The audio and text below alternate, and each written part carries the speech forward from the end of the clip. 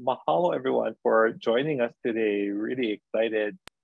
And it's my pleasure to introduce Compassionate Ko'alapoko to all of you. For those of you who've been here before, you heard me say this. But for those of you who are new, may I please introduce our initiative. Compassionate Ko'alapoko is a collaborative founded by partners representing the Kato, Kailua, and Kalaeho complexes of the Hawaii Department of Education, Windward Community College, and the Harold K.L. Castro Foundation. The Compassionate Ko'alapoko Steering Committee began meeting during the fall of 2019 with a shared purpose of helping Ko'alapoko become trauma-informed and better able to support youth and their families. Formed with guidance from its advisory committee, Compassionate Ko'alapoko's mission is to foster a culture of caring. In other words, we aim to cultivate a flourishing, thriving Ko'alapoko where the youth and their families are resilient and compassionate so that they can take care of themselves and others. We accomplish this by ensuring our school committees are trauma-informed and responsive. Today's speaker series is one of several initiatives funded through generous support from the Novo Foundation, Education First, the Rockefeller Foundation, and the Aloha Foundation to help in this effort. I just want to say mahalo to Paula Morelli, who's on the speaker panel. She was also instrumental in the founding of Compassionate Ko'alapoko as a member of our steering committee. So mahalo, Paula, for sharing your Ike today with us. Mahalo, Derek. Thank you so much for giving us that background, and definitely mahalo to all of you that are spending time with us today, particularly our 4 special guests. And I was telling them earlier, I'm just like so amazed the planets align and they're all here. So I get the pleasure of introducing 2 of our special guests this afternoon. So I just like to mahalo Paula. And Paula, I hope this is okay that I'm going to share a little bit about your bio. She is the 3rd generation descendant of Filipino, Spanish, and Japanese immigrant settlers, born in Chicago, but resided both on Oahu and the island of Molokaʻi. Her parents were actually incarcerated in World War II at Hart Mount, Wyoming concentration camp for Japanese Americans. And you know, as a woman of color and working with Indigenous and minority communities, she formed a basis of this lifelong commitment towards social justice. And that is how I got to know her. Gail was sharing a little bit about that. She and her husband, Tom, who is a psychiatrist, were honored to provide behavioral health services in Los Angeles, Seattle, Kauai, and Oahu. She is currently retired from the University of Hawaiʻi, Myron B. Thompson School of Social Work. And it says here that became Hawaii's program director at the Consuelo Foundation up until 2022, but she is busy. She's doing a lot of other things, like being independent researcher, contracted by University of Hawaiʻi, work with Overdose to Action, Centers for Disease Control and Prevention grant, which is around the misuse, abuse, and overdosing of opioids, but the prevention strategies for state and local levels. And then I love this part because she puts in there that relationships with family, friends, meditation, making art, growing food, cooking, and swimming are essential for her to do all of these wonderful things. It keeps her balanced. The second person that you will hear from, so mahalo, Paula, is Kumu Mikiʻala Lidstone. She is born in Nanakuli, raised in Kailua on this island of Oahu.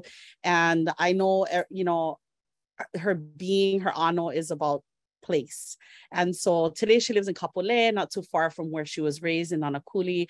And I love this part of her story is that in 2014, by the prompting of the community, they begged her to extend her expertise from just the classroom out. And so she is the founder of the WWII Learning Center, whose mission is to empower and enrich lives through culture and place-based programs that develop skills, build confidence, promote healthy relationships based on Ike Kupuna, Ike Hawaii, Hawaiian customs and values.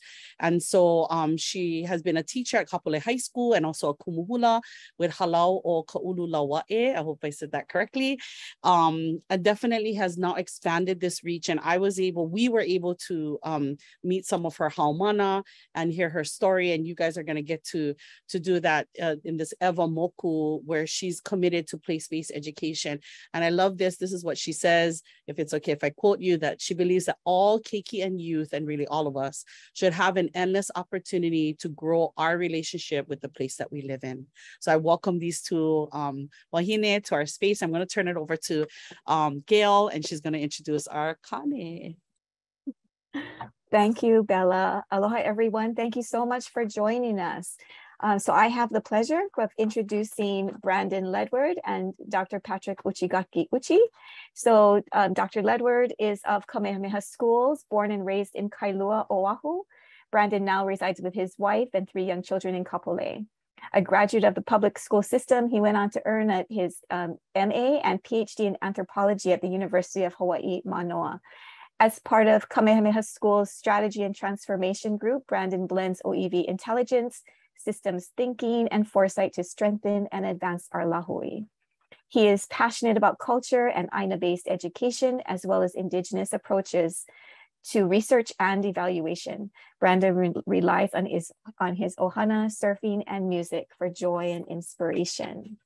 Welcome, Brandon. And I also have the honor of introducing Pat. Dr. Patrick Uchigakiuchi will also be speaking with us today. He's of the University of Hawaiʻi. Dr. Uchigakiuchi trained as a clinical psychologist at the University of Hawaiʻi at Manoa Psychology Department. His current area of work involves research aimed at developing and evaluating programs for youth, adults, and families experiencing behavioral, emotional, and social challenges from a cultural, developmental, and life course perspective. He has also been involved in researching, developing, and evaluating innovative programs and interventions that address health, mental health, disparities experienced by our underserved and unserved populations. His aspiration is to eliminate health and mental health disparities through partnerships with individual advocates, community-based organizations, and governmental agencies in developing comprehensive and sustainable interventions and support systems from a strength, gift-based, and culturally responsive youth and family-centered approach. Welcome. Thank you so much for being with us. We're going to turn it over to all of you wonderful people. Thank you so much. Wow. Mahalo, Gail and Bella and Derek. We're so excited to be here and to be on this side of the lens, because many of us have been attending the speaker series and enjoying it as much as all of you. So yes, for us to be able to be sharing about Kūkulu Kumuhana is a real honor. And again, for myself, no Kailua Mayau. I'm from Kailua. I'm a graduate of Kalaheo High School, and I'm so inspired by the work that you folks are doing for my home. And although I don't reside there anymore, deep, deep connection to Kailua and the windward side, and all the work that you folks are doing in our schools, in our communities, and with our families is so important. So again, mahalo for this time.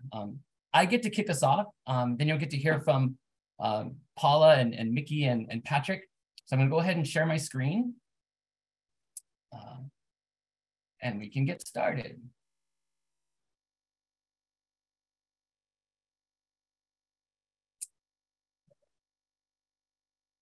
Sorry about that. I'm trying to get to my...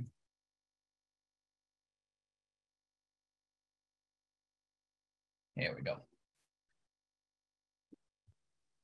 All right, so Kūkulu Kumuhana. We'll break down that phrase in a little bit, but we're really here to share a process and a journey that we took with our community to really try to understand well-being from a Native Hawaiian point of view, or through a Native Hawaiian lens. And although it's myself and Kumu Mickey and Paula and Patrick sharing with you today, we're part of a collective as well, who have been spending maybe the last 5 or 6 years having conversations, trying to push radical and new ideas about well-being for our people in our communities. I just want to acknowledge some of the organizations that have been supporting this work: Kamehameha Schools, the Li'uokalani Trust, Office of Hawaiian Affairs, Molokaʻi, and Consuelo Foundation, and many, many others. But just know that as we share this work, there's a much bigger cast of folks who have been a part of this journey. So, you know, I think it's a great fit with Compassionate Ko'olau Poko and Kūkulu Kumuhana, because I think what we're after is the same thing. We're after a thriving community. And at the center of that is thriving families and connections to place and to culture. So while we're talking about well-being through a Native Hawaiian lens, just want to be clear from the get-go that everyone is entitled to well-being, right? And everyone, regardless of your ethnic or cultural background, well-being is important to us. And absolutely, these last few years in this pandemic has taught us that.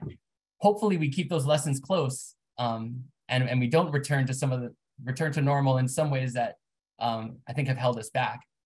But while we'll talk about it today from our point of view as Native Hawaiians or allies, we also want to encourage you guys to think about your model of well-being, how this applies in your life. And it's not at all meant to be prescriptive. So just saying that as out front.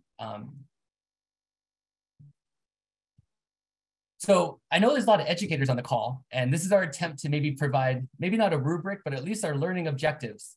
So these are our hopes for today. When we got together, we said, we have 90 minutes. How do we want people to feel? What do we want them to know? And maybe what do we want them to do as a result of this conversation?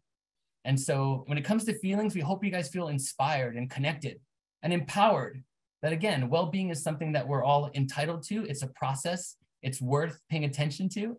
And it's probably one of the things that when you tend to it, it will blossom in many other aspects of our lives. What we want you to know is that this is just one framework, and how you can use it is really up to you. So the possibilities are endless. It's a really customizable framework. And ultimately, you can take it from whatever you hear from today and start working with it and develop it for your own purposes. And then lastly, we hope that you guys will explore, because there's so much more than we're able to share in this short time, about Kūkulu Kumuhana and about well-being. But we hope that you will take some of these ideas and apply it, maybe just to yourself or to your classroom or to your place of business or work. It's really meant to inspire creative actions. So with that in mind, we hope that, we'll check at the end of our presentation if we were able to accomplish some of these things.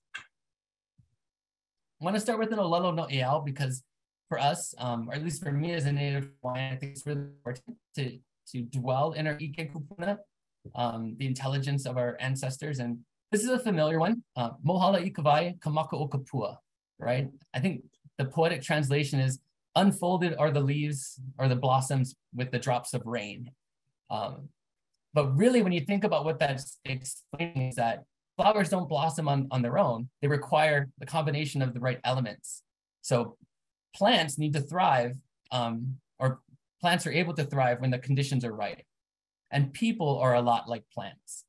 So when we think about well-being, we are actually trying purposely not to individualize it and think about it as just one person's idea of well-being. We're trying to understand that all of our well-being is sort of the result of the context we're in. Are the conditions favorable in our lives and our community to make us thrive? And that was a really important driving factor when we started to talk about Kūkulu Kumuhana, because we looked at a lot of the frameworks of well-being. A lot of them were, focused on wealth and health, right? If you make a certain income and have a certain lifespan, then you've got well-being. All that's important. It definitely is not the whole story. So what we were really trying to drive home was the idea that let's take the lens and maybe zoom out a bit. And when we talk about well-being, let's look at community factors. Let's look at the history. Let's look at the forces and the politics that really shape lives in profound ways. So before we jump in further, I want to take a quick moment to ask you guys, what feeds your well-being? What are things that you do, on a daily or regular basis that helps you to thrive? And if you could go ahead and throw some ideas in the chat, what are some ways that you practice self-care, that you invest in your own well-being?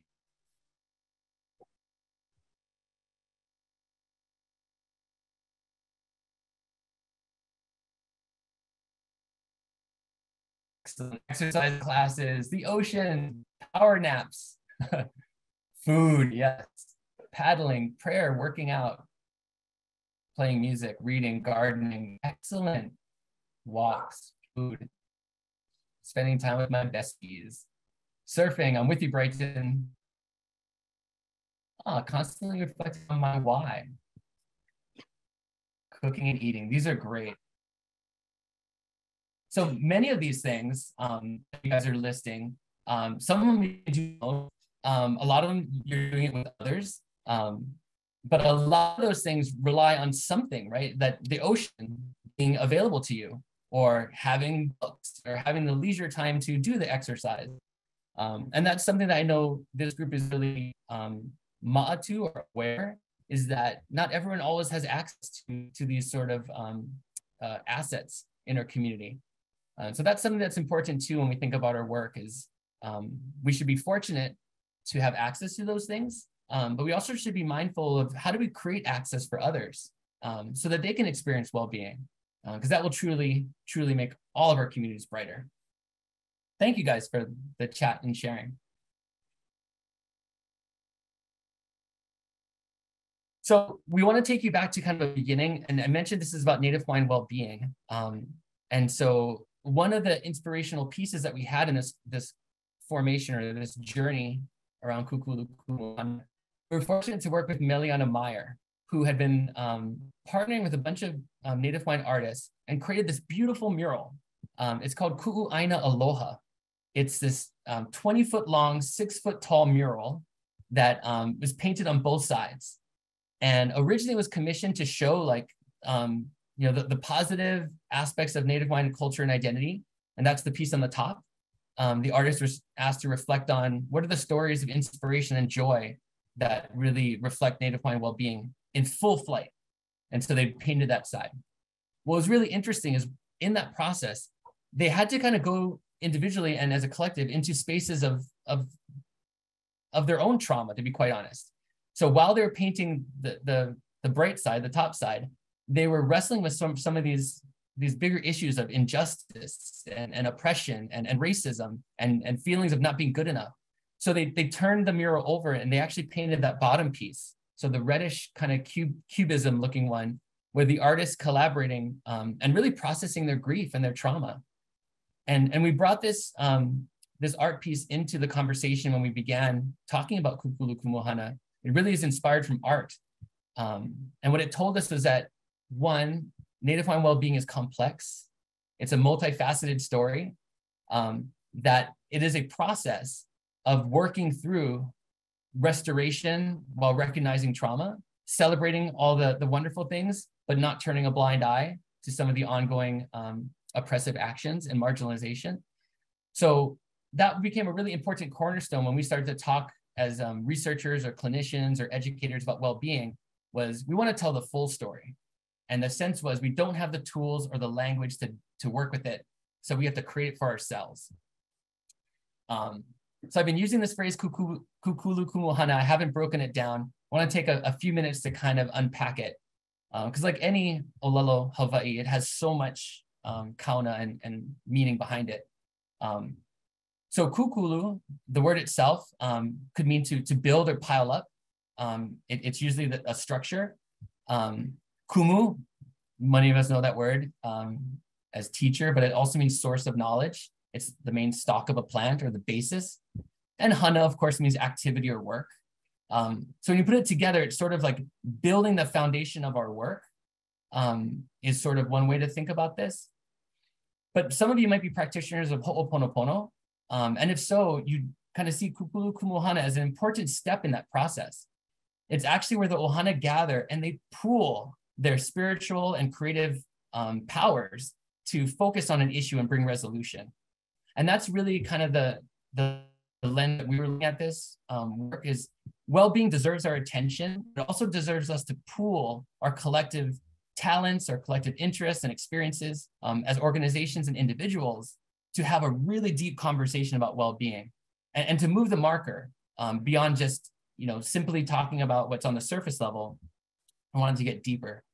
So Kūkulu Kumuhana, there's much more that could be said about it, but for our purposes, it's the metaphor of pooling our collective strengths, creating a firm foundation for us to do work.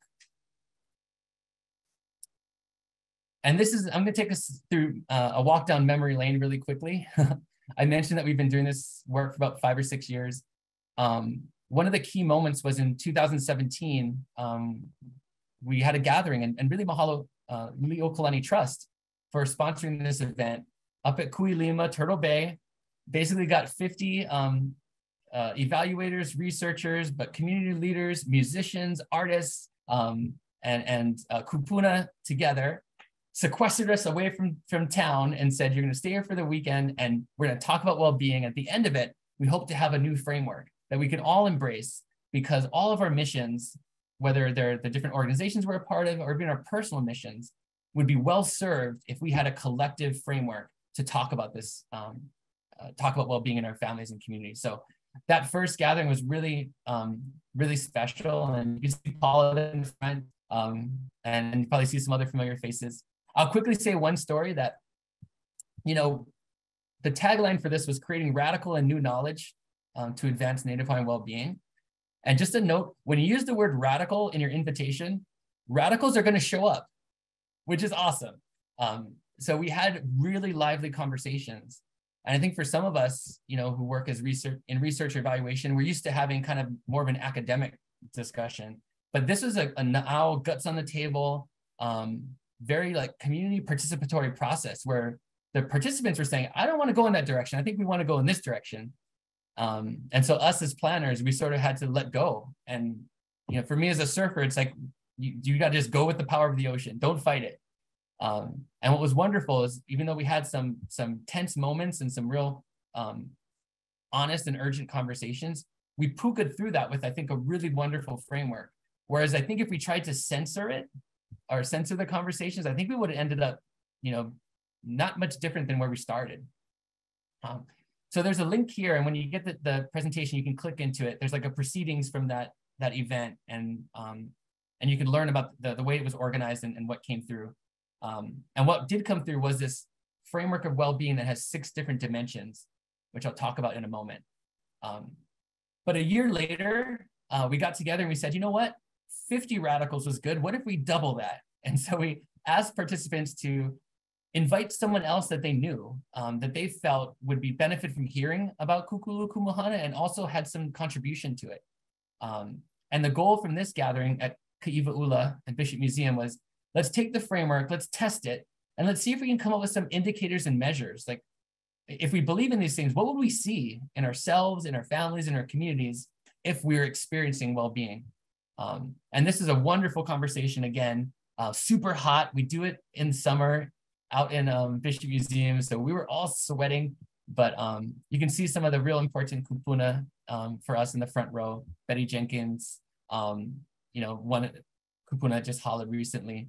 But yeah, Antipua, like these are folks who we just mahalo their sustained contribution, and they really did this into, I think, new frontiers. So that was 2018, I'm sorry. And then just this past year, we're up at Ka'iwakilomoku, up on campus at Kamehameha Schools, and our numbers keep growing. And what's wonderful, in the front row of this picture, you can see Na Keiki.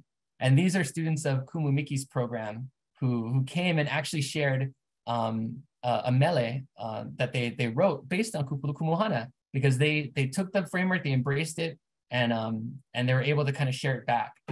So really exciting work. Just wanted to kind of share that this is a journey and that there's a lot of people that have been a part of creating this tool. And we hope that you see yourselves in these pictures. You're part of this mass. If you feel like this is a cause that's worthy of your time, we welcome you to do this work. I want to be really mindful of my time, so I'm going to go a little bit quicker so that we get to hear from some of the other folks. But so I've been talking about this framework, but yeah, Brandon, what is it? You keep saying this Kūkulu Kumuhana framework. So really, it's this idea of 6 different sort of, we call them dimensions or aspects of well-being that are really overlapping. So sometimes we have to fight that tendency to think that, you know, when you have 6 things, that those 6 things are separate. But from an Oiwi point of view or Native Hawaiian point of view, we see these things as just different elements that maybe have a different season or a different trajectory, kind of like phases in a moon, perhaps.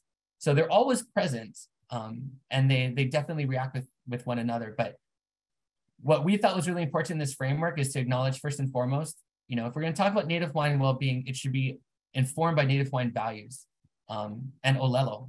So the 6 dimensions are, you know, Olelo Hawaii, Hawaiian terms. They're metaphors. They're very evocative, and I'll explain them in a bit. I mentioned the fact that these are kind of 6 sides of the same coin. So this is a sense of, it's a holistic view of well-being, that all these things are connected, that they provide us with a way of understanding all the gifts that we have, and sometimes things that might not be on the surface. If you look a little bit harder with this lens, you might be able to find gifts in yourself or your students or your coworkers. Multidimensional, of course, we talked about that. And really, there's a social justice issue behind this. And I feel like this group, you know, with your work with trauma-informed care is really important to recognize that, you know, it's a political act, I think, to create a model of well-being and to really try to advance it, because without doing much, it is disrupting ideas about well-being, right? It's dislodging dominant narratives about what well-being should be or who gets to decide what well-being is. So for us, it was really important to put this in the hands of community, have them define it. And that's why I say, now that we give this gift to you, you guys can define it and use it for your purposes as well. So I'm going to go through each of these 6 dimensions so that you can get a little bit of a sense of it. And I think, Gail, you mentioned that some folks on the call might have got a copy of these cards or have seen these cards. Yes, some of our teachers do have some of these cards, and we're happy to get more out to them after this. Yeah, we've been passing them out and push, you know, like not pushing it, but you know what I mean? promoting it. I think that's so fantastic. And again, I think part of it is literally getting this into the hands of people, right? Because it's not just something that you can, you know, think about. You have to really sit with it, work with it, process it. But these cards, again, were something that the team came up with because Lilio Kalani Trust was having what they call a youth eye huddle. So they actually gather youth to kind of crowdsource ideas of like, what kind of programming would they like to see? What are the issues in their lives? What's going on? And they wanted to have a conversation about well-being. And we realized that, you know what, the way that we've been talking about it is pretty much like for adults, you know, like well-being is this model and you can use it, and social justice. And so we stopped and said, if we're going to put it in the hands of, you know, 16 or 14 to 20-year-olds, how do we talk about well-being? So these cards are really a sense of like stripping down the language to some very, I think, basic concepts. And then we got playful by putting these superpowers, because we talked about, you know, well-being, you know, is sort of like a superpower. If you look at these different dimensions as assets that you can grow and shape and use, then we could make it kind of fun. So starting with ʻEa, which is a really important word and concept that often is translated as sovereignty or self-determination. But ʻEa also means life. It means breath.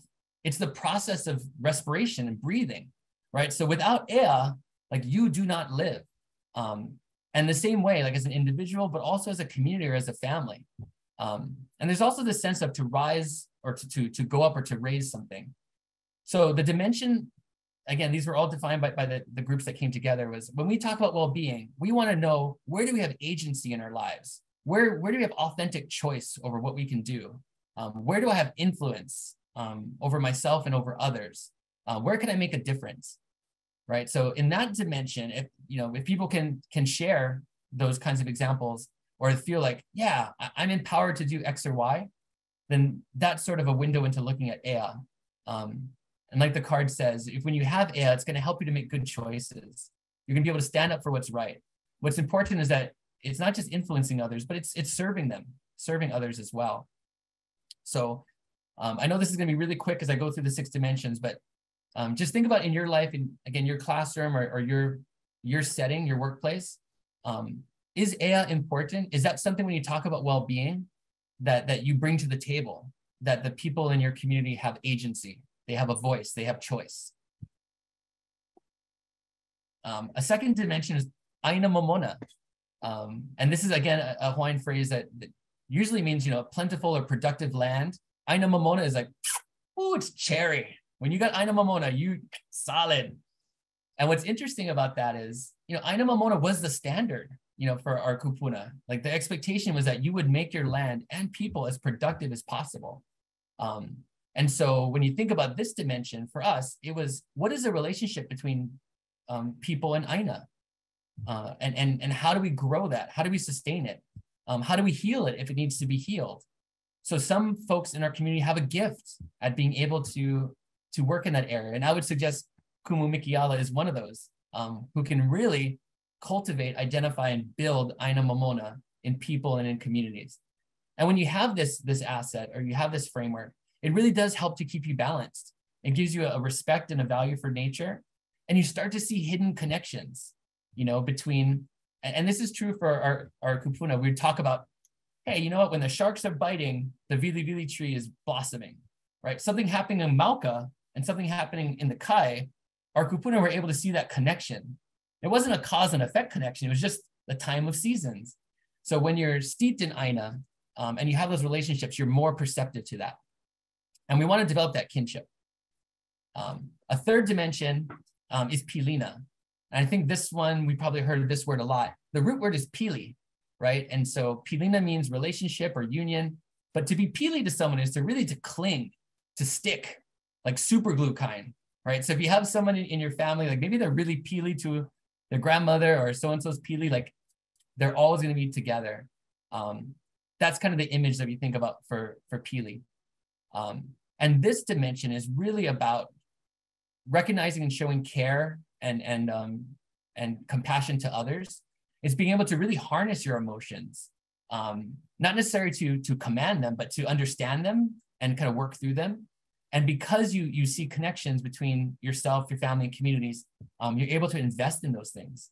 So if you're someone who has a lot of empathy, a lot of care and compassion, you probably have a strong sense of pilina. And that's really important, especially as we know that most of the change we want to see is going to require strong relationships. So pilina is a third. Vai vai was a fourth dimension. And vai vai is, you know, the root word is vai, fresh water, super important. You would say for a lot of Indigenous people, but I would say with climate change and everything going on, vai vai or vai will always be important.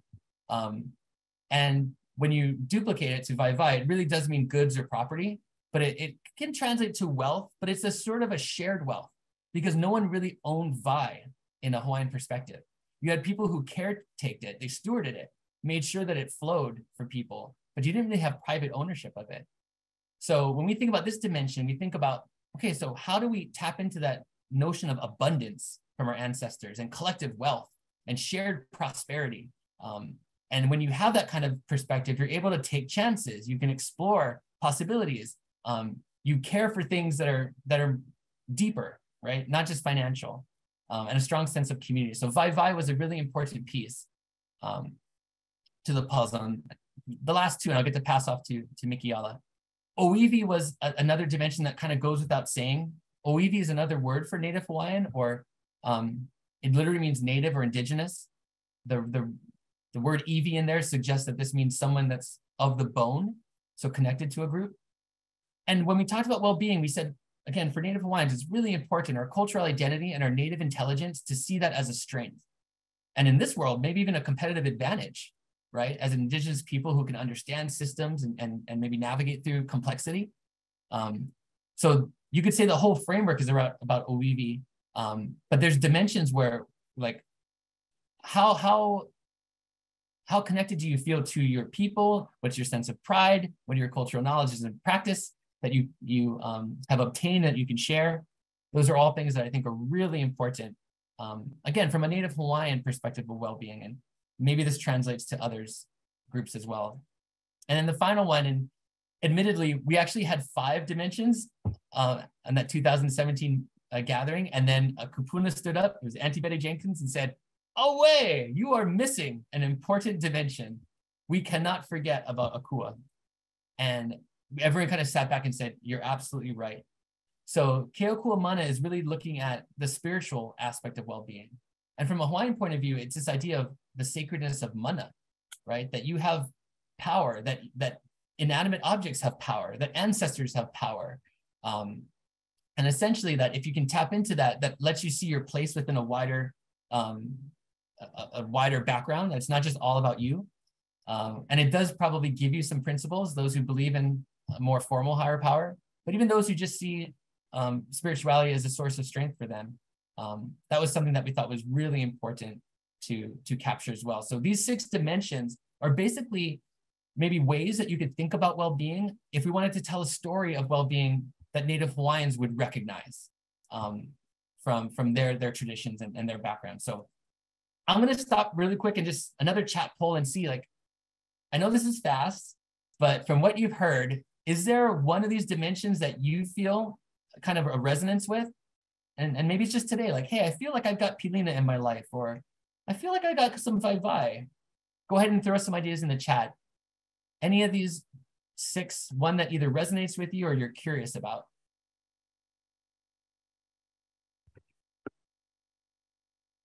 Keakua mana, yeah, Pilina. Yeah, you go, Gail. Yeah, Bella. Earl says all of them, fantastic. Oiwi, yeah. So even within our group, and I know we got about 50 people on the call, you know, different ones that kind of resonate with us. And I would suggest too that, and you'll hear from Mickey and others how they've used this tool. I think these dimensions will change, right? Given where we're at in our life and in any moment, we might feel a connection to one. We might feel like, ooh, I'm having a hard time in this one aspect. And so in that sense, it's basically, you know, a reflective tool. It doesn't tell you that, you know, you have to be in these places all the time, but it's a healthy checkup to say like, hey, Aina Momona, what am I doing in terms of my relationship with my place and my Aina, and what can I do more? So again, mahalo for doing the chat poll. That really helps to see how you guys are connecting with this. I'm going to pass off to Kumu Mikiʻala, who's going to share. But Mickey, would you like me to show the video first, or do you want to do a little voiceover before I hit play?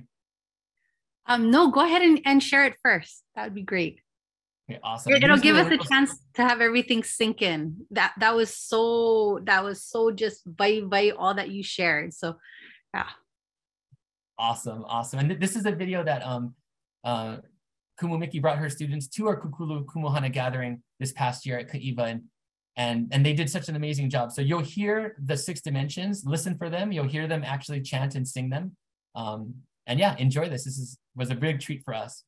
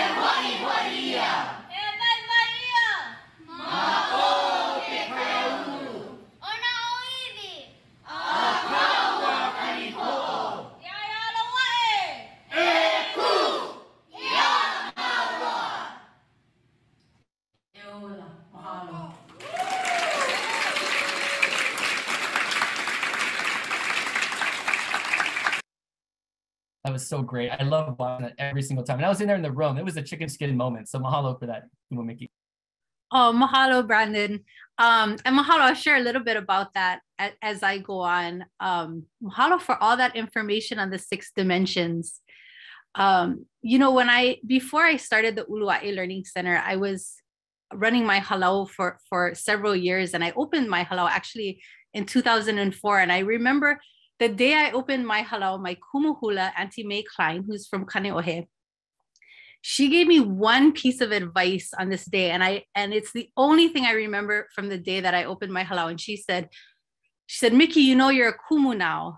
And you need to remember that being a kumu is about being gracious in the times that you are angry. And I thought it was a strange piece of advice, but it wasn't until I failed at this advice several times that I realized how important it was to the well-being of my halau, to be able to handle the times in life that are challenging, especially as a kumuhula with youth that look up to you. About 10 years after I opened my halau, I began running Aina-based experiences with our programs at WWII Learning Center. And it was one day when we were in the lo'i that I learned that our kupuna had a phrase for the advice that Auntie May gave me 10 years prior.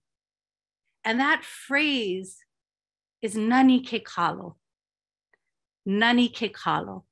Have you heard this phrase before?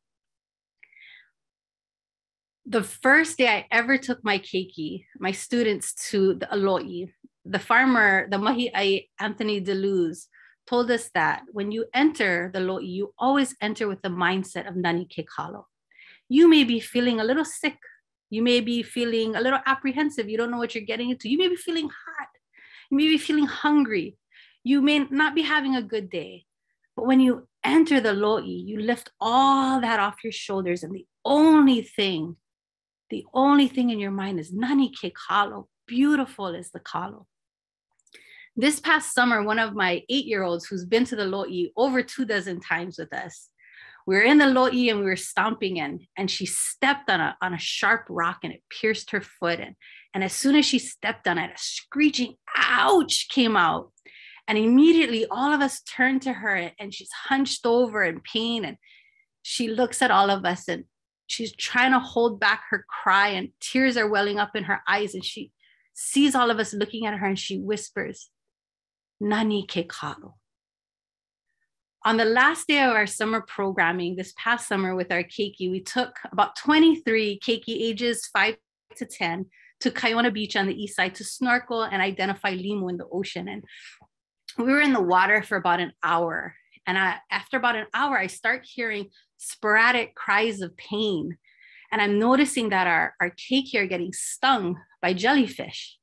And one by one, I tell them to start coming out of the water. And so as they're coming out of the water, I see them and they're caressing their sting. And some of them are crying, but they're trying not to cry too loud because they don't want to cause attention to the pain. And as they come out, they approach myself and each alaka'i, holding the area of their sting with nani ke kalo. I was 35 years old when I learned nani ke kalo.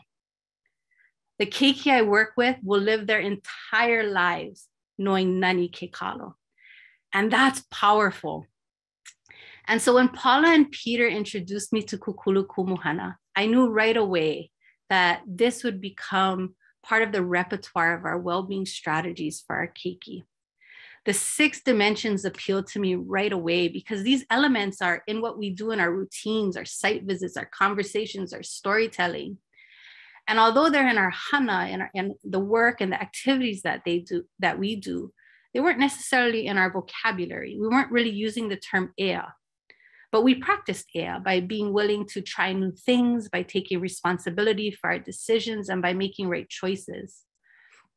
So I knew I wanted to start using these terms more intentionally to enter them into the consciousness of our haumana, because I already saw the power of nani ke kalo. So what could ea do? Pilina, aina momona, vai vai, oiwi, kea kua mana. But I knew I couldn't start with my keiki if my staff were not accustomed to these terms. So I started with my limahana, my team. And in our staff meetings, we would go around before every staff meeting and share which dimension is the strongest in our life at the moment. Is it aina momona that's strongest today?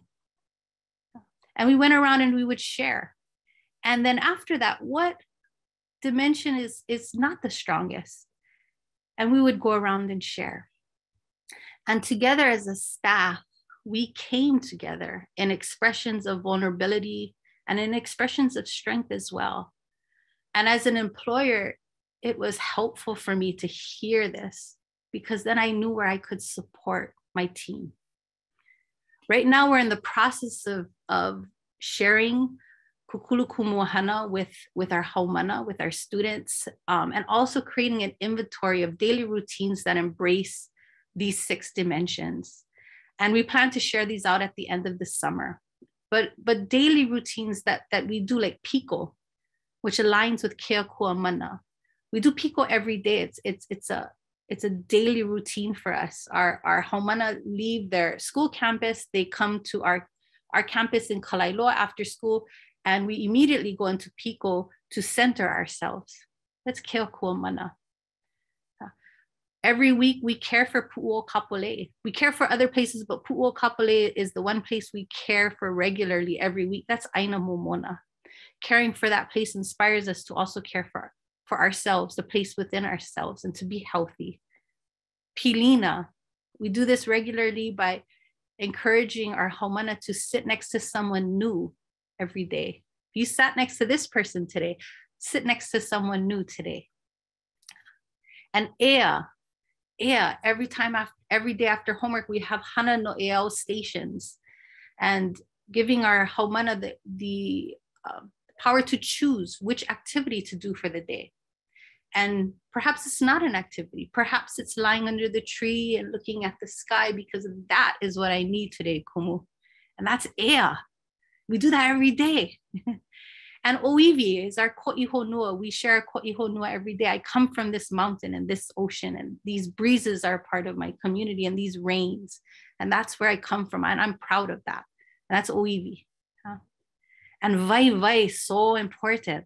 And I didn't see so many vai in the chat, but I think vai is strong for those of us who use reusable water bottles, who really reduce our use of single-use plastics, who really think about the contributing to the abundance, the true abundance of our communities.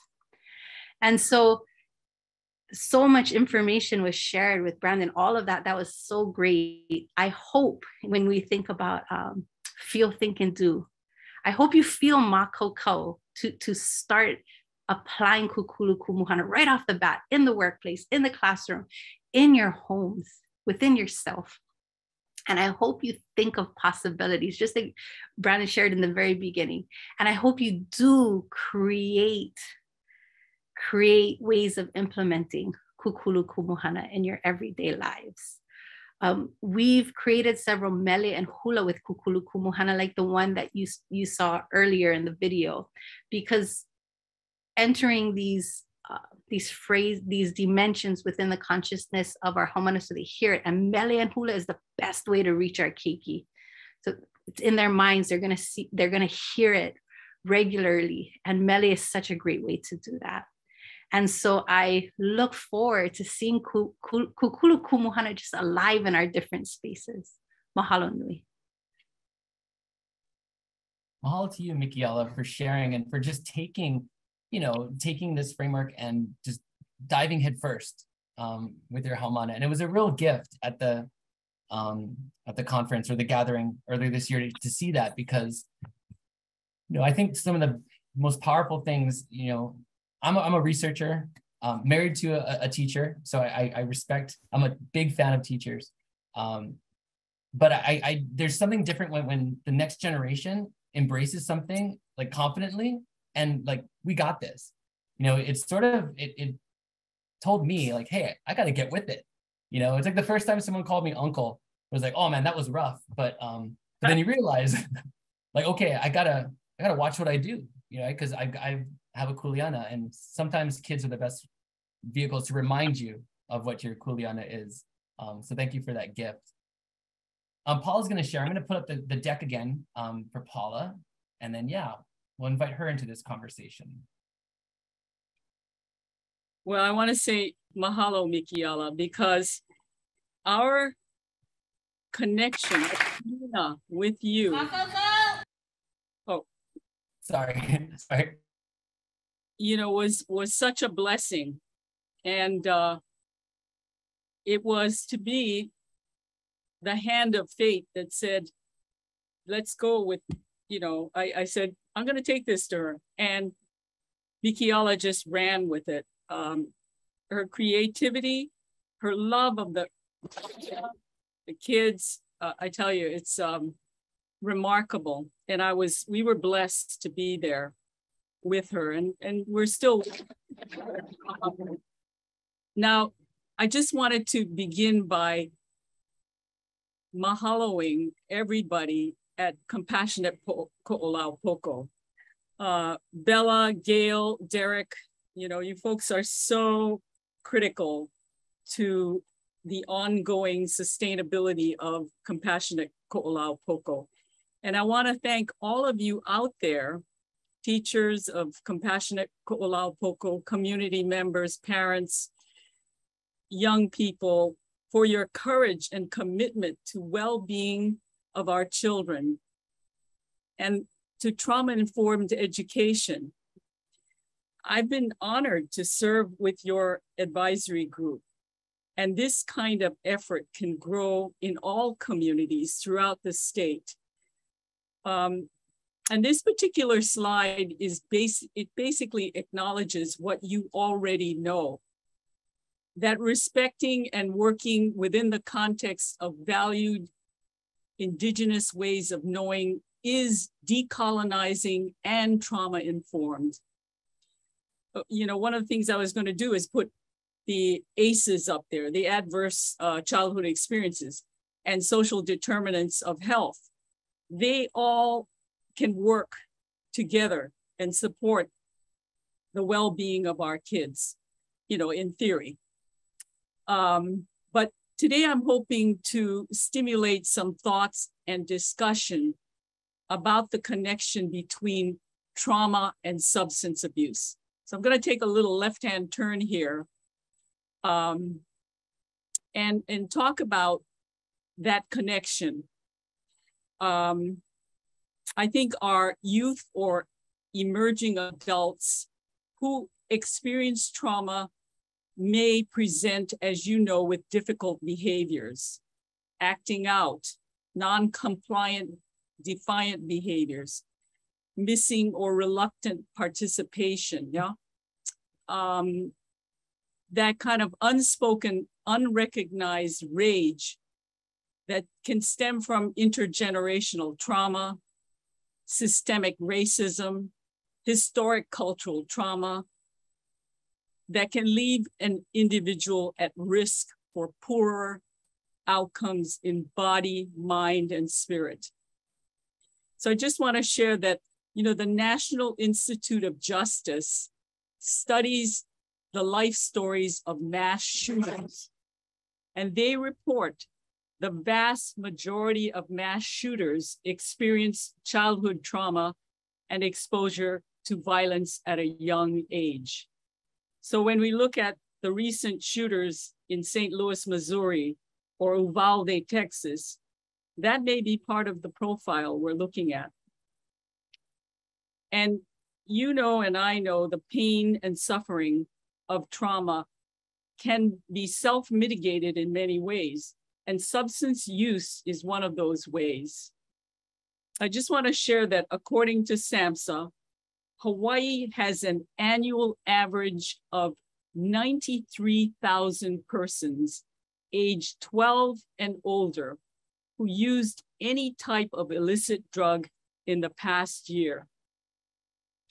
And Hawaii's substance use parallels national rates. But substance use for Native Hawaiian youth, Micronesian youth, and sex and gender minority youth are reported to be higher than other youth. So I'm very honored to be working at UH with their Overdose and Action Project, where I'm learning more about the complexities.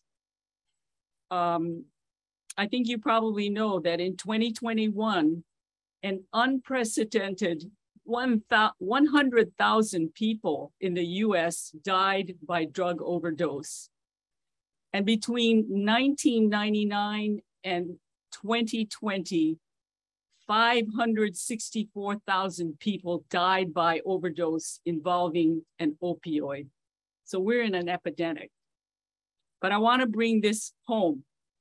You probably heard recently this story that happened in August of this year. 2 boys, ages 15 and 16, ran into a Kalihi restaurant bar armed with a slingshot and assaulted a 60-year-old female customer and attempted to take her purse. Afterwards, when the boys were arrested, they found a methadone pipe in their possession. So I think you know, it's obvious, we're in the midst of rising violent personal crime and the perpetuation of trauma. So I know you have a lot of questions. I think that it's good to start somewhere in this discussion because there are a lot of complexities which limit prevention and intervention. But I believe we can learn more about these complexities by engaging youth, families, and communities through the strength-based approach of Kūkulu Kumuhana well-being dimensions. One final thought. I was just reading today that the international cocaine producing countries are beginning to address this drug problem with decriminalization. In the West, in the United States, not so much, but Oregon State, as you probably know, decriminalized possession of all drugs, including cocaine. So my thinking is ultimately, well-being is the kuleana of communities. Thank you. Mahalo for that, Paula. Yeah, I mean, again, part of this process is not turning a blind eye to the realities on the ground, and to really, look at, this as a community issue, not an individual issue, right? Like, what were the conditions, and how do we rise up? I'm going to invite Patrick into the conversation now, because you kind of heard through Mickey the application of Kūkulu Kumuhana, in her program. Some of you on the call may be administrators or grant writers. So yeah, Patrick, you can kind of share your experience of Kūkulu Kumuhana and how you've been using it. Okay, thanks, Brandon. And thank you to Gail and Bella and Compassionate Ko'olaupo'o for allowing us to do this presentation. And I was asked to be a part of the presenters to give some examples of how Kūkulu Kumuhana provides such a wonderful opportunity for really addressing issues of well-being for Native Hawaiians and for our whole population. So there's two examples, but actually Miki'ala gave such a great example of the application of Kūkulu Kumuhana. And so in my first slide, actually it's also what Miki'ala shared is also a good example of the work that still is ahead of us. So for me as a researcher, well, number one, I spent the first 10 years of my career teaching and providing consulting and counseling services for programs that address youth with behavioral, emotional, substance abuse problems. And I was teaching, what we studied in our program, which is primarily evidence-based practices that have been developed, in the United States on primarily white and African-American populations. And that was my job. And about 10 years into my career, one of my projects was to work with the women's prison to implement a trauma-informed system of care. The warden had this vision of what was really needed for the people that he was caring for in his facility. And it was not punishment and incarceration, it was healing and the ability to re-enter back into the community as a healthy human being with supportive relationships and knowledge about how to develop those relationships, as well as develop themselves.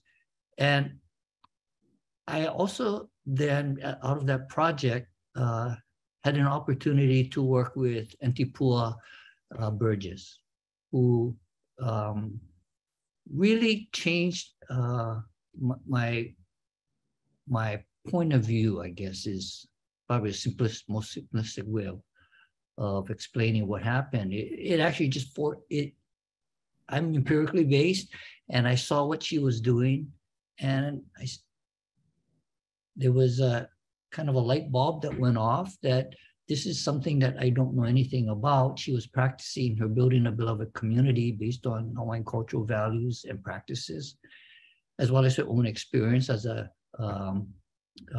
facilitator in creating peaceful communities. And I was fortunate to sit in with her sessions with the women. And it just amazed me in the response that she was able to, and the relationship that she was able to establish with the women who, from my clinical perspective, they would be considered treatment resistant, non-compliant, hard to treat. And they were amazing in the work that they did to develop. They led the development of a trauma-informed program for assisting women for the coming into the prison from the first minute that they step into the prison. How can they be helped to feel safe, to feel supported, and to have hope for what lies ahead? And I thought to myself, okay, I need to understand better what Antipua is doing. And the other program that I was evaluating in the prison was the warden had developed ʻAlo'i, and that he had one of his guards who was actually trained to be a Native Hawaiian healer to supervise about 15 women that he felt were appropriate for that type of intervention. And so, because I didn't really understand what that intervention was about, I decided I needed to attend all of the sessions.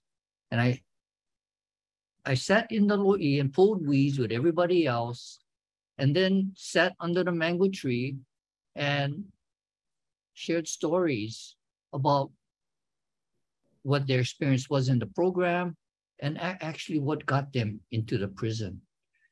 And again, exactly what Miki'ala was describing, but for a different group of people. But there were certain principles that were represented, in the work. And it really, well, number one, it really helped me to see what the Olelo no E'ao, I'm just going to give the English translation as best as I can, but the learning is in the work. And by being in the lo'i, that was the beginning of a healing process for the women. And being under the mango tree and then sharing your stories with empathic listeners who had been through the same experiences was the second part, the second step of their healing. And that put me on a different track of how to understand then to replicate, to document and then replicate that type of intervention for individuals experiencing extremely challenging life experiences. So, well, number one, what Miki'ala shared is just so valuable.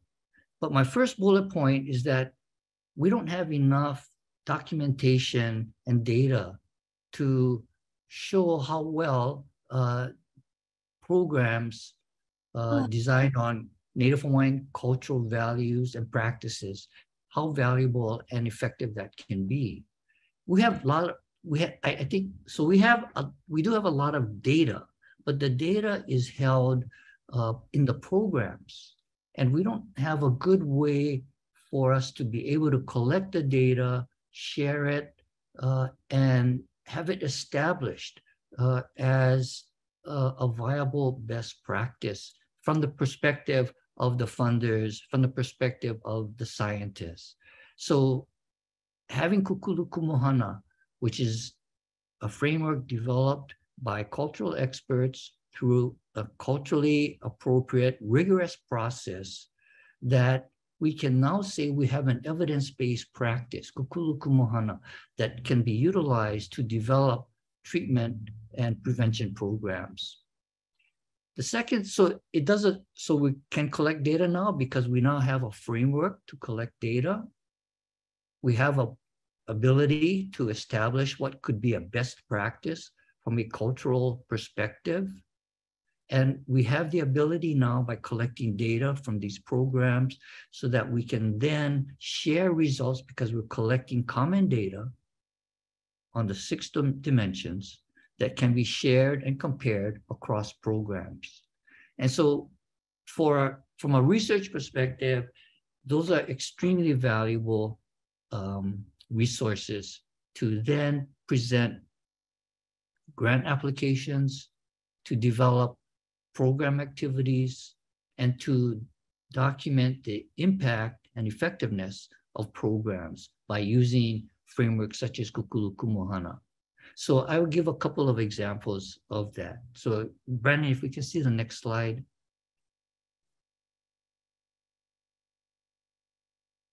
Okay, so I'm going to share 2 studies. One is a research study, which is this first one. And then the second one would be a culture-based program for families. So I put this up as an example. So on the left column, major advances in current multidisciplinary research approaches. So this research project, I was contracted to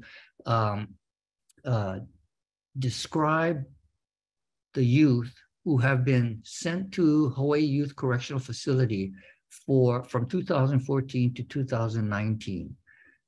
Juvenile justice is going through a major reform, and we needed to understand better who was now being sent to HYCF so that we could develop appropriate programs for them. And so in using best practices in terms of how do we describe the youth, these on the left side, developmental neuroscience, criminology, social and behavior sciences, these are the areas that in an assessment of the youth, these are the domains that we document by looking at their files. So in terms of developmental neuroscience, there's a lot of great research now that shows brain development that occurs for a longer period of time than what we previously thought. So important capacities, including problem solving, being able to plan for the future, and managing and self-regulating your behavior and your emotions are not fully developed until your early 20s. And so we need to think about that when we do assessments in terms of where are the challenges and how can we explain that from a developmental neuroscience perspective. And then how can we develop interventions that help to support development, neuroscience, neurological development in these particular areas. From a criminological discipline perspective, we want to look at their developmental life course history of criminal offending. We want to look at the evidence-based, research-based risk and protective factors that especially the risk factors that got them into juvenile offending, and what were the research in terms of factors that led to desistance or stopping your criminal behavior, and understanding where was the youth at in terms of this desistance process. And then we have trauma, understanding the effects of trauma, restorative justice, looking at that as a possible intervention, and the social determinants, the environmental factors that contribute to criminal offending. And so that would be a standard evidence-based assessment of who is in the prison.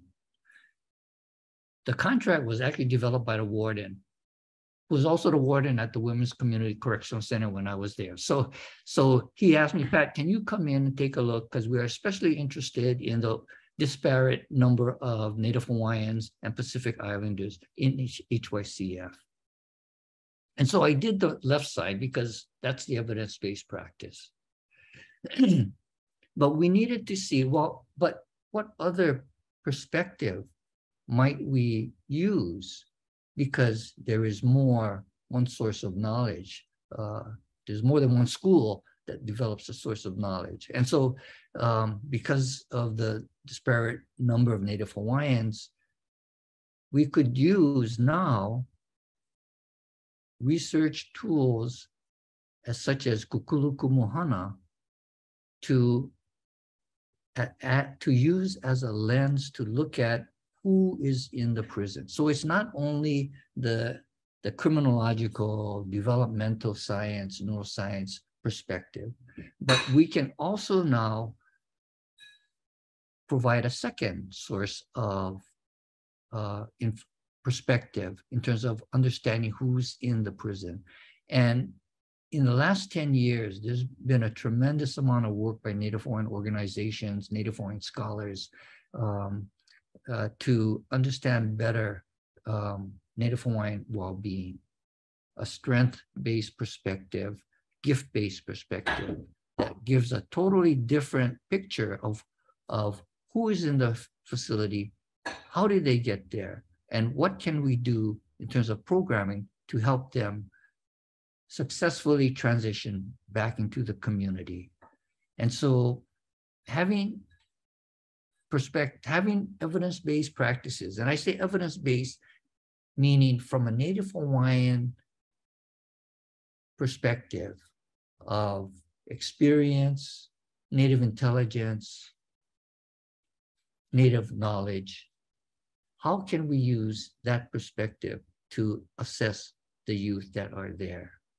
And so we can now provide not just a Western-based approach, but we can now provide, a Native Hawaiian indigenous-based approach to understanding who is in there. And we can then have make recommendations that are really more appropriate for the folks who actually are in there.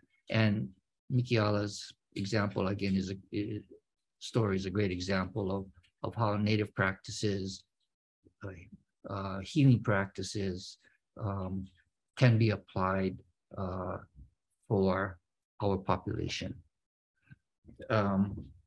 Okay, so can I see the next slide? So just to show you what it looks like when you apply two different, culturally different perspectives. So in that psychosocial evaluation, you can see the details of the types of information that is collected. They're primarily a medical model-based evaluation from a biological, psychological, social perspective, risk and protective factors. That would be the typical Western-based approach, as compared to applying Kūkulu Kumuhana's 6 dimensions of well-being. And how might this perspective, this model, help us to think about the youth who are in the prison? And so, as Antipua would always say, well, we need to tell the whole story about who the youth are and what happened to them. And so by looking at each of these dimensions, it helps us to start to think about, well, if we are to tell the whole story from a perspective that represents their background, their practices, their beliefs, their values, then Kūkulu Kumuhana helps us to then be able to find or think about what else do we need to understand about the youth. And the biggest challenge is that we don't collect that information in the files of the youth that they send to the youth correctional facility. So while it does help in terms of understanding what data is missing, there are some information that we can utilize for dimensions of well-being, but it is also very helpful to say, all right, well, on the other hand, what are the strengths that we need to develop? What are the types of programs that we could create that would help them increase their well-being? And how do we measure that using, in this case, we now have the 6 dimensions of well-being from, through Kūkulu Kumuhana. So it enables us to apply a different perspective, a different framework in understanding these youth who have experienced challenges and have not adapted or didn't have the support to adapt to the challenges that they have experienced in their lifetime. So that's from a research perspective, we can now say that we have evidence-based practices that describe Native Hawaiian concept of well-being. And can you show me the next slide, Brandon? Okay, sorry. Okay, so there are now multiple studies available. And now when we write our report, we can reference in a lit review all of the different studies that have looked at Native Hawaiian well-being, what is represented in that idea, and why that would be effective. The more programs that we can evaluate to show the effectiveness of increasing areas of well-being, as identified by Kūkulu Kumuhana, the more effective will be our applications for grants, for developing programs that are impactful in a positive way. So how could we do that in programs? So the next part would be, well, if we do have programs that are designed to improve the well-being of individuals, then how do we do that? And so I'm a program evaluator for a family intervention developed by Hui Maliola, based a lot on the research from Kamehameha Schools, when they looked at comparing culture-based educational programs compared to standard educational programs provided by the DOE. And the evidence is well supported that Native Hawaiian, not just Native Hawaiian students, but all students in general who were provided as part of their education culture-based programs and classes, that they actually outperformed students who were in our standard classrooms. And so with using that model, Hui Maliola developed a family program that during the COVID period of time, when most of our students were staying at home, that they were experiencing higher levels of stress from the student level in terms of keeping up with the lessons, and the family level in terms of providing care and supervision and support, especially to their children during COVID. So this program proposed that if we provided a program that taught families, including parents and children, important cultural practices and values that, like culture-based educational programs, culture-based healing programs, would have a very positive effect in helping families to remain resilient and to manage the stressors that come up because of how COVID is affecting our normal lives. And so what the program provided were sessions taught by Kumu on Native Hawaiian practices, including healing practices, including La'olapa'au, Lomi Lomi, and Ho'oponopono. And and also emphasize strengthening the language of the family and the youth. And so how we applied, what Kūkulu Kumuhana provided us was a way to evaluate the impact of the program. And so like the culture-based education program, the concept or the theory was that by providing knowledge and skills of traditional Native Hawaiian healing practices, that we would increase the resiliency in the family to manage stress, which included parents being more supportive of their children, children being able to manage their own stresses, both at home and at school and in the community. And that we would see this resiliency, these positive outcomes by looking at those dimensions of Kūkulu Kumuhana, and to see if, as a result of the intervention, that these areas, these dimensions of Kūkulu Kumuhana have been impacted in a positive way. So one of the examples in how did we do that was, one of the examples is in our post survey to see what was the impact of the program. One of the items asked in that column evaluation survey item, please describe the activity or experience from this program that had the most positive impact on you. What was it about this activity or experience that contributed most to the impact you experienced?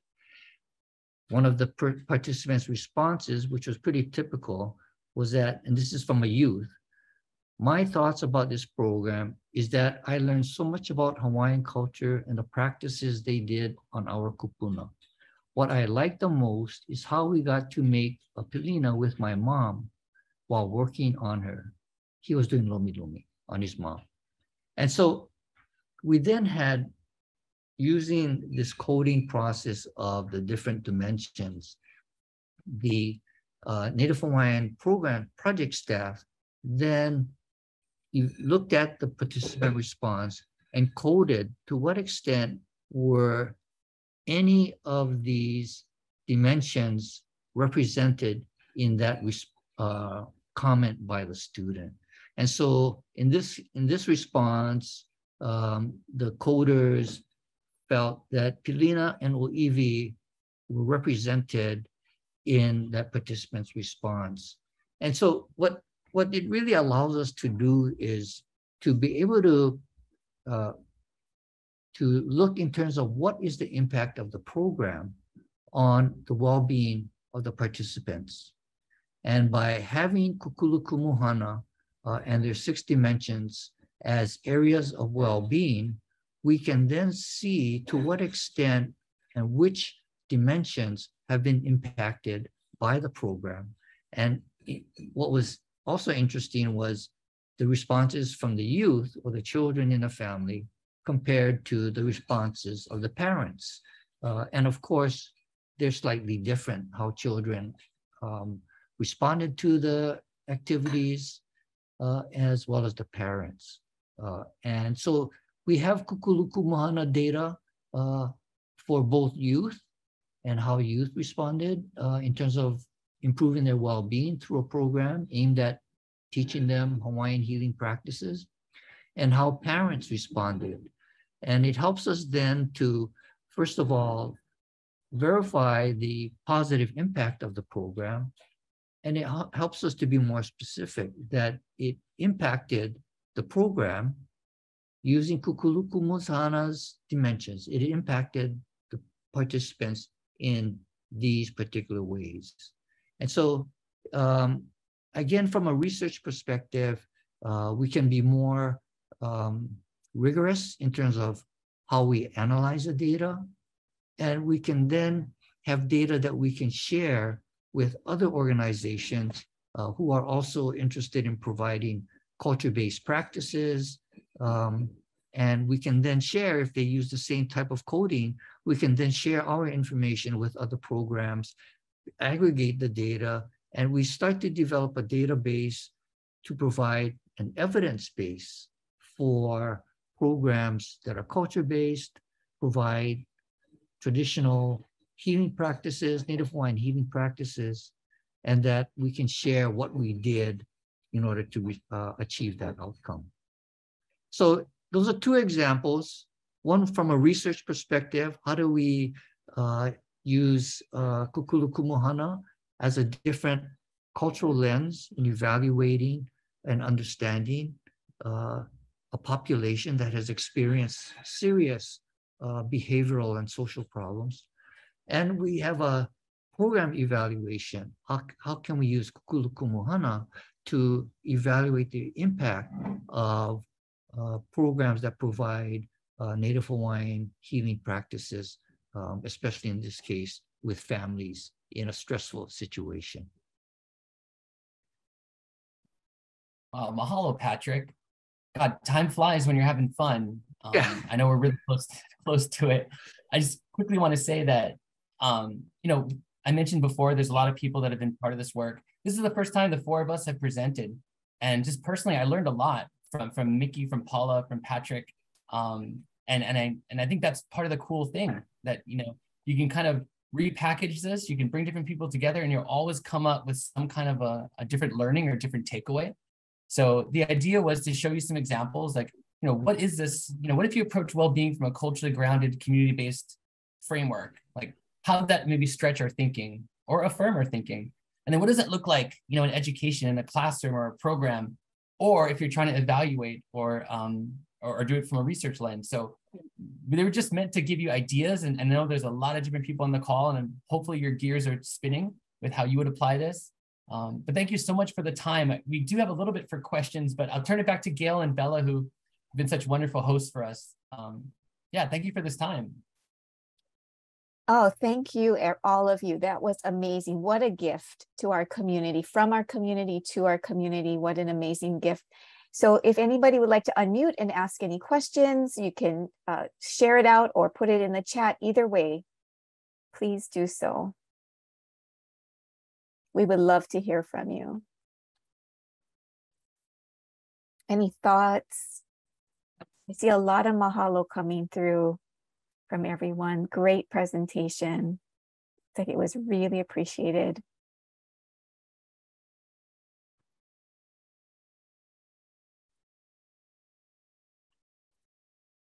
Bella and I are using this regularly in our trauma-informed trainings with schools. So we're hoping to share this out even more. And I just heard somebody come on. Sorry, that was me again. Wally, is that you? Yeah, that's me. Go ahead, Wally. So my question is to Miki'ala. Could you tell me a little bit more about your program? It sounds like you have an after-school program out there. Yeah, we grow rooted and engage communities through out of school and community programs. So we have after school programs. So anytime school is not in session, we're running programs with youth. And then we do community programs at our site, Pu'u Kapolei, where we have monthly work days there. Is Uncle Shad still out there at Pu'u Kapolei? Yes, he is. Well, not at Pu'u Kapolei. You know, the vandalism and crime has been so heavy. It's been a challenge for our kupuna. It really breaks their hearts. So we've stepped in and they don't come around as much, but he's still involved very much with the Kailua Heritage Park and still with the community as well. Thanks for asking about him. He is a hulu kupuna in this area. So is it a nonprofit, or do people pay for this program, or how does that work?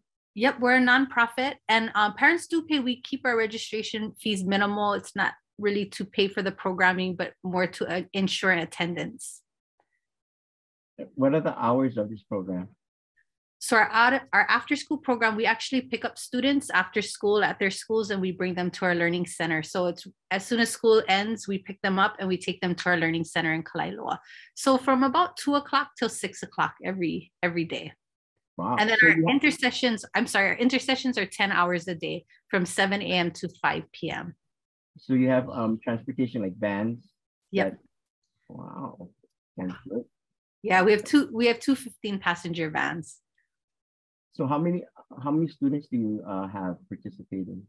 We serve about 240 students per year through our out-of-school programs. And then our community programs at Pu'uokapale, we have about 300 to 400 volunteers that come out for our work days. That's awesome. Awesome work you're doing out there. Oh, mahalo nui. Mahalo.